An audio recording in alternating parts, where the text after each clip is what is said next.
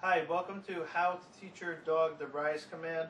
I am Frank and this is Anna, and I'm going to show you the trick that I'm going to teach you.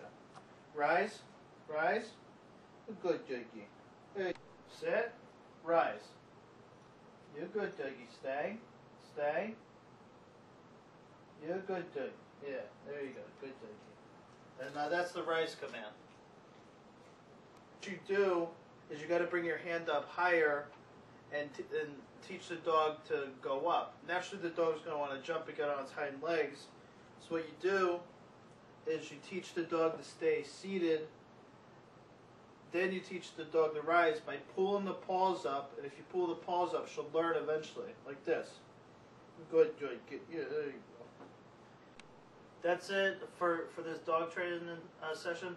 All in all, this only took me about 3 days to teach my dog. Basically, just keep on doing it again and again until the dog catches on. Thank you for watching, and don't forget to subscribe.